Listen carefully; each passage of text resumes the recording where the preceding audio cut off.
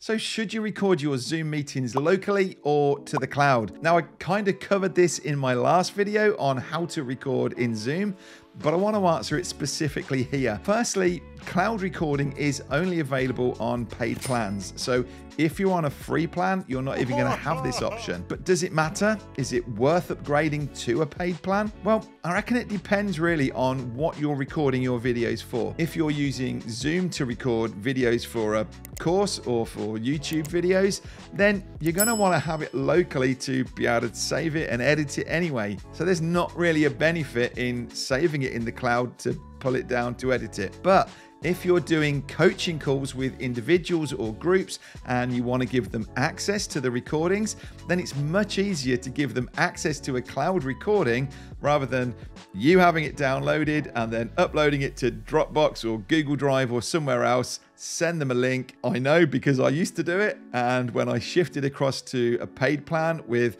cloud recording, it's tons easier. And actually, it's a much better experience for people watching those calls back. For example, I do group support calls. There might be 12 people on there. If I just download and then put up into a file somewhere the actual recording, they either get the grid view or they just get the active speaker.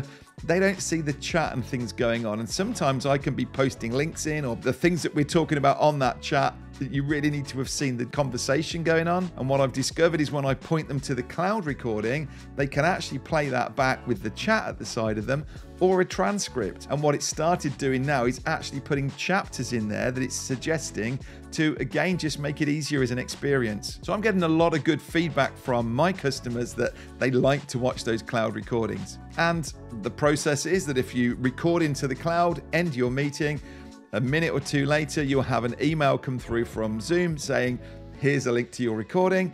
And you can just forward that on, or you can copy the shareable link and send it on to people. So even that side of it is easier.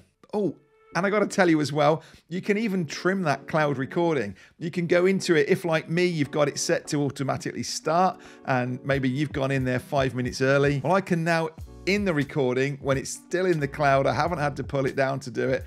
I can just trim the start and start it at a certain point, the same at the other end.